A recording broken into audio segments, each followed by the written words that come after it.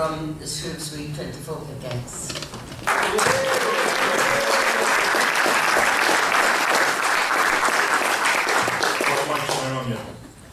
Could I first of all congratulate Merthyr on a wonderful weekend of celebration.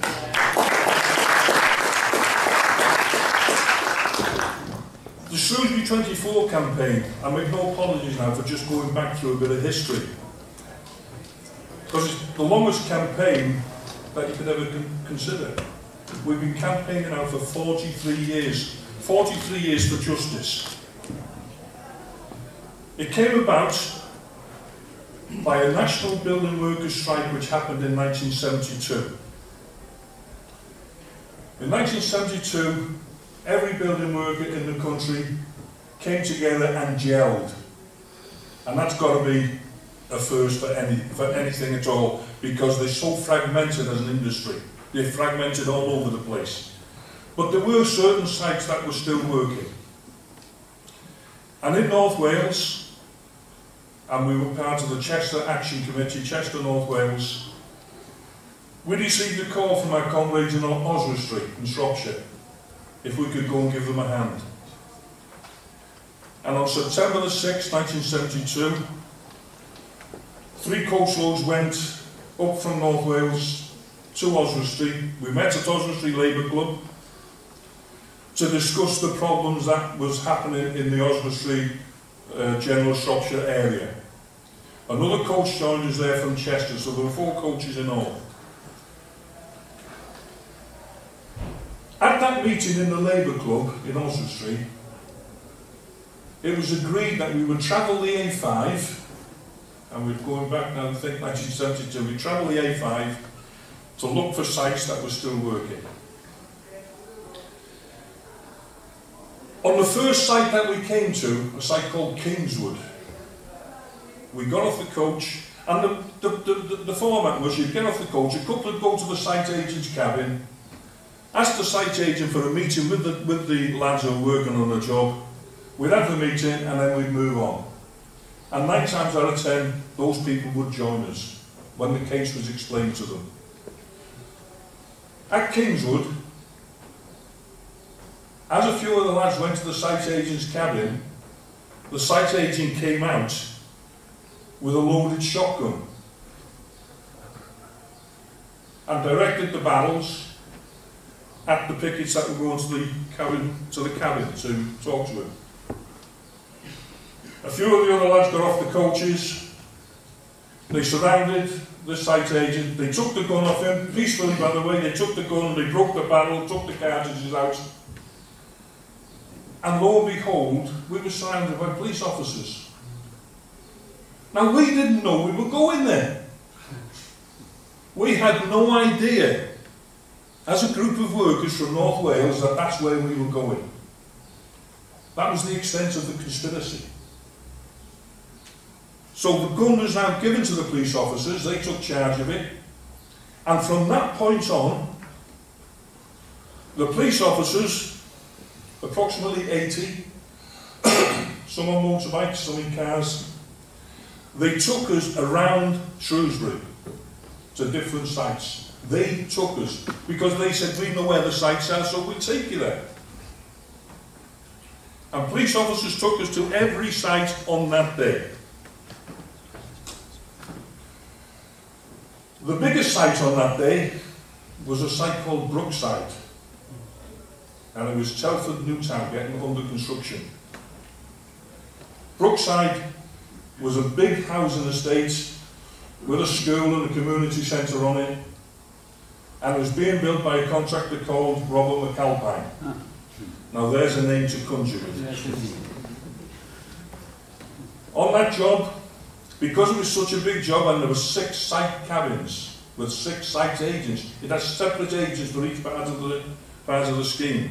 So we broke up into gangs and we went to the different cabins to seek again permission from the contractor through the site agents to have a meeting with the men. We had that meeting with the men on the site. And by the way, there was a man on that site called Clifford Grocott who was actually photographed at all the meetings. He's photographed at different angles. This man later on said that he'd been beaten up on the day by somebody with a house brick and had the back of his skull broken open and lost the sight of his eye. But this was before the meetings took place. It was actually when we entered the site, he said. But he's photographed on all that, not by our photographers, by the way, but by the Shropshire Star photographer. To finish off on that day, the senior officer in charge, Chief Inspector Merthyr from the West Merthyr Police, got on the coach that Des Warren and Ricky Tomlinson was on. He got on the coach and he wished us, well, first of all, he said, "Thanks for the way you've conducted yourselves today. You've done well. And could I wish you all a safe journey home." Those were the parting words of the most senior officer on that day. So we left there then. About a week later, approximately 1 week later, the strike came to an end.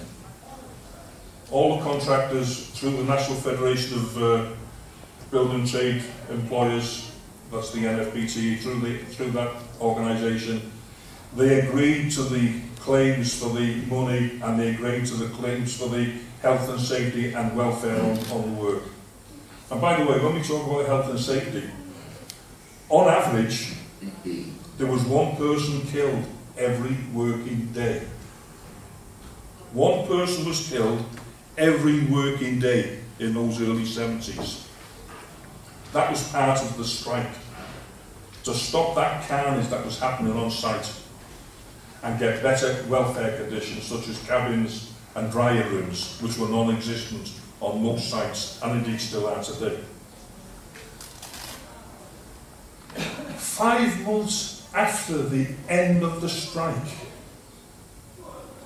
5 months after, officers from West Merthyr swooped on properties in North Wales and started arresting pickets who'd been to Shropshire on September the 6th, 1972. They took the lads, I was included as one of those, and by the way, I'm the babe, believe it or not, I'm the youngest of the 24. They took them back to police stations, some in Shrewsbury, some in Holywell, some in Flint, some in Wrexham. They took them to different places, started questioning them about activities on the day. And arising from that, 24 of us were committed for trial at Shrewsbury Crown Court. We had a committal here in March of 1973, and at that committal hearing, there was over 2,000 police officers on duty. I'm on about parading the streets. They'd filled the public gallery in the court, they'd circled the court. Somebody had to give the order for that, because I know damn well that West Merthyr do not employ 2,000 officers. So 2,000 officers at least were on duty on that day. And it made us look to the general public in Shrewsbury that we were the biggest gangsters out. That's what it made it look like. We had that committal hearing in March 1973, and 24 of us were committed at one hearing.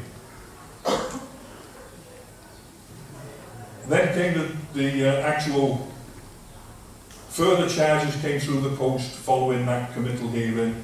The charges came out. As an example, there was charges of conspiracy, and it was conspiracy to intimidate people to abstain from their lawful employment. So that word intimidate, isn't it? Because every time you go on a picket line, you're there to encourage those people to join you in your struggle. That's the whole idea of picketing, but they put in the word intimidate. And it was an 1875 Act. Bear in mind 1831, what happened down here. Under that Act, if found guilty, it was deportation to the colonies. That's what, if you were guilty, it was deportation. So we were charged under that 1875 Act of intimidating people to abstain from their lawful employments, of an unlawful assembly, and an affray.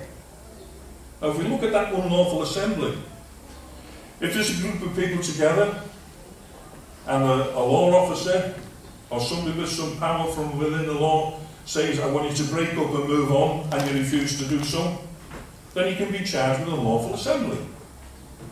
Not at one stage on September the 6th, 1972, did one officer ask anybody to move on, break it up, anybody's name taken, coach riders spoken to. That didn't happen. Quite contrary.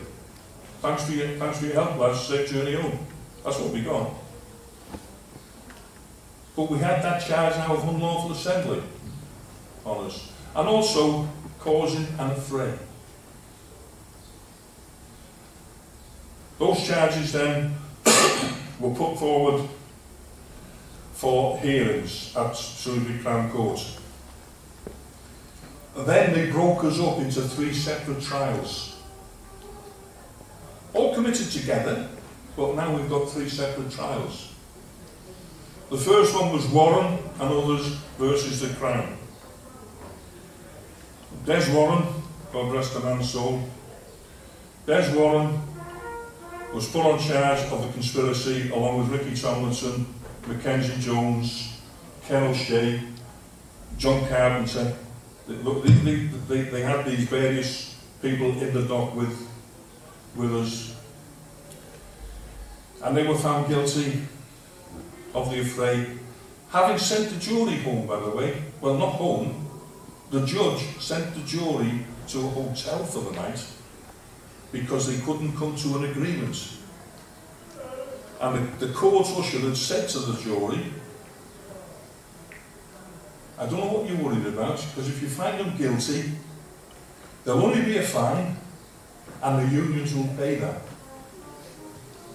And they were then left to discuss outside of the jury room. They were then left to discuss in the hotel. And they came back and they were found guilty on a majority of 10-2. That was on the 19th of December 1973, just before Christmas. Des Warren, Ricky Tomlinson, Mackie Jones were all sent to prison. 3 of them sent to prison. And the worst one was Desi, who was given 3 years. And while I talk about Desi, he was sent to jail and he served his time in 17 different prisons. His wife Elsa would have a visiting order to go and see him in Lincoln Prison, and she'd go there with 5 children to Lincoln to see him, to be told, he's not here, he's in Norwich. That was penalising the family as well. And again, that was a government decision. The second trial, which started in January 1974, was a trial called Murray and Others versus the Crown. And that was Adam Murray, one of the building workers. At that second trial, 3 went to jail again. So another 3 have gone to jail during the second trial. Then came the third trial, which was Renshaw and Others versus the Crown. And fortunately or unfortunately, whichever way you look at it, I'd had an accident a couple of days before the court started and broke my leg. And I was in hospital in Brill, in North Wales. So on the opening day of the trial, my barrister gave my apologies to the judge. I'm sorry Mr. Renshaw can't be here. He's in hospital with a severely broken leg. The response from the judge was, I want you to check with the hospital if he's fit to travel. And if he's fit to travel, I want him here in the morning. All I'd done was gone picketing. And they actually took me from my hospital bed to answer the charges. When I got to the court, first thing is a meeting with your QC, your counsel, and my counsel begged me to plead guilty to the charges. If you don't plead guilty, you're going down for 3 years like there's one. Those were the words from my counsel. I was only a young lad of 25. My response was, I've no intention of pleading guilty because I'm not guilty of any of those charges that have been put to me. All I did was go picketing on the day, and I refused to plead guilty. And because I refused to plead guilty, on that day they put an extra 2 charges on me. They just, willy-nilly, another 2 charges went on. When we got to through the trial, as it was going through, Monastrate, the prosecution counsel, kept raising the issue of what had gone on the day and all the intimidation that had happened. And now I hit him with the bombshell. Because I'm virtually lying in the dock with my legs straight out in front of me, in plaster, right to the top of my hip. And I said, you must be mistaken, Mr. Drake, because the date on my charge sheet, I was actually in hospital on that day having an operation. They put the wrong date on my charge sheet. And I didn't tell anyone, and again, you think of it, I'm a young lad. I didn't tell even my own mother. And then the judge looked at me over his half, I can still see him now over the half-rimmed glasses looking at me. And he said, why did you not tell your counsel this? And I said, well, if I'd have told my counsel, I think they'd have told the prosecution counsel. And I'm almost certain they would have come to some form of an agreement. I think you call it plea bargaining. But then they had no option but to drop those first charges on me. They had no option. The judge had to instruct the jury that on the earlier charges that I'd been charged with, they had to find me not guilty. But then was left these 2 that they'd put on another day. And on those 2, I was found guilty and given a 4-month sentence, suspended for 2 years. But as the jury were retiring to consider that, Monastrate again said to the judge, what shall we do with Mr. Renshaw while the jury are out? Because you're supposed to be down under the court in the cells. But I'm in plaster up to here. And this is the funny side of it. The judge said, I want you to confiscate his crutches and lock him in the back room of the court. And believe me, that's what they did. Where was I, if I had a mind to run, where was I going to run to? But that's what they did. They took my crutches off me and locked me in the back room, and then come back and give me a 4-month suspended sentence for 2 years. That's how they treated us. They treated us we were the worst of the worst. In fact, what the Shropshire Star at one time in its recordings of the trials referred to us as akin to the Cray twins. Now, for those people who are an old relevant, you know who those people were. We were akin to the Cray twins. That's what they thought about us. And all we'd done was gone picketing. But we said from the outset, when those charges were levied against us in 1973, we said this is a political trial. The government of the day, Heath's government, look, that nothing to do with politics at all. This is an ordinary criminal trial. Well, I'd like anybody in this room to show me an ordinary criminal trial where you've got 2,000 police officers on duty. or an ordinary criminal trial where when you're sent to jail you get moved around and moved around and moved around. And every time Desi was moved around, he had a clear health bill. But they were injecting him with the chemical kosh. When Desi was released in 1976, he was suffering from drug-induced Parkinson's. That's what they did to him. He was taking a civil action against the Home Office. They settled out of court. They settled out of court with a gagging order. And then Desi died as a result of drug-induced Parkinson's. These are the things the governments are covering up. So this ordinary criminal trial that they're on about, in 2003, we applied for the papers from the trials. Made an application under the Freedom of Information to have those court papers. And we were told that we couldn't have the papers. Some had been released into the public domain. The ones we wanted to see had not been released and were being held under Section 23 of the Freedom of Information Act.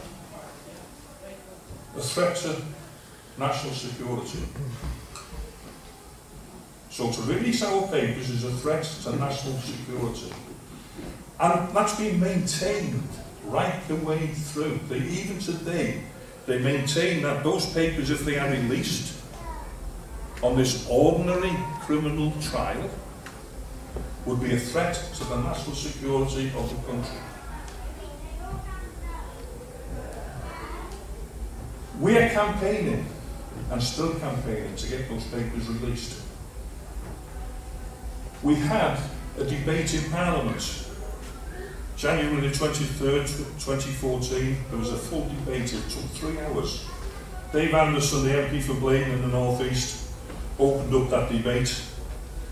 And that debate, as I say, ran for 3 hours with everybody there getting, and it really gelled again. It gelled the Parliamentary Labour Party that did on that day. I was there to witness it. But you had an MP for Aldershot, Sir Gerald Howarth.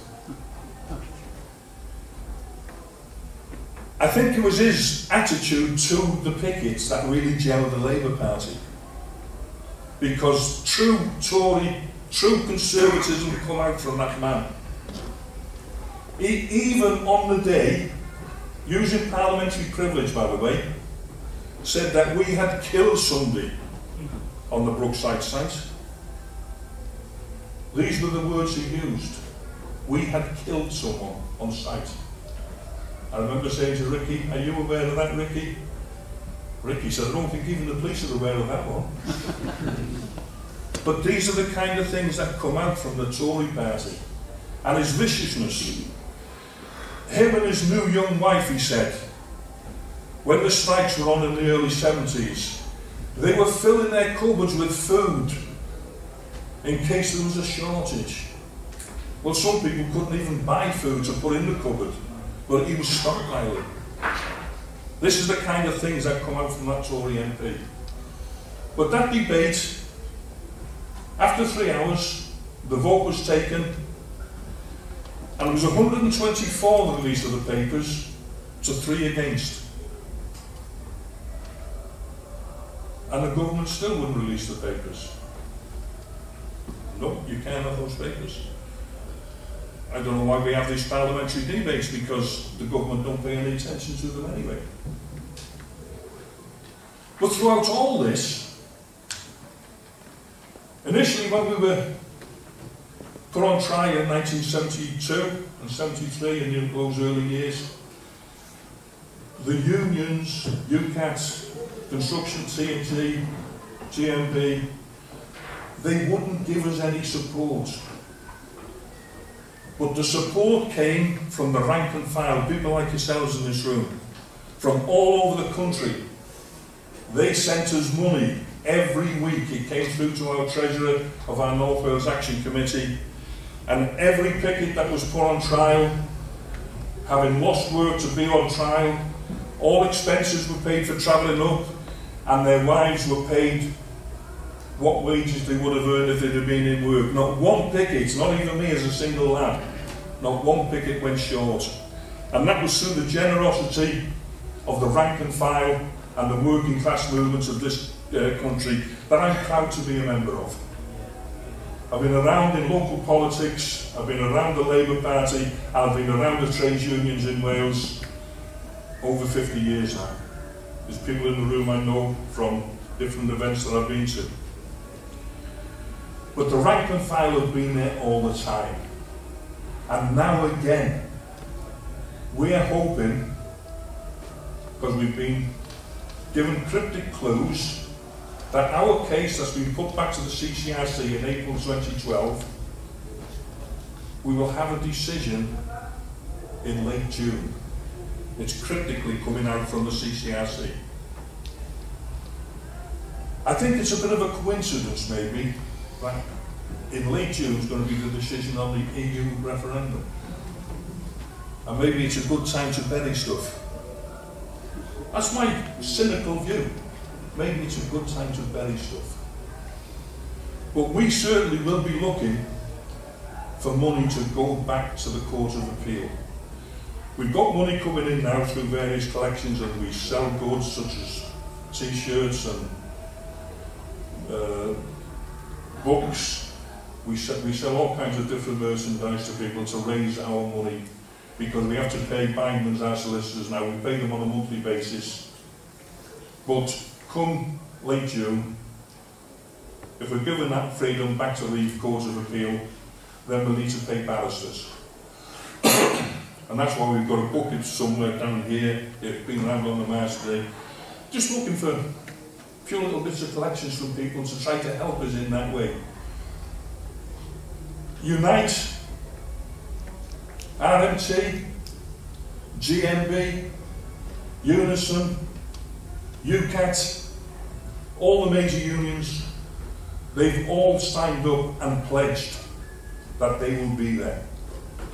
We've got that backing now from the major unions that they will be there to give us our support. And it's fantastic.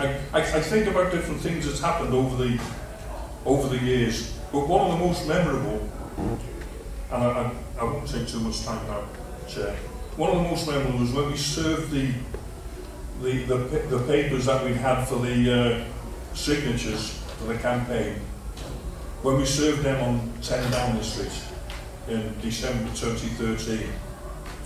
We went down to Downing Street, the delegation went down to serve these papers. Ricky had a big bundle of papers in front of him. They turned round and they were posing, Christmas tree to the side of them, they were posing by the front door of number 10. And then Ricky says, "Do I knock this knocker? Or what do I do?" And Bob Crow, God bless that man, Bob Crow said, "Kick the fucker down."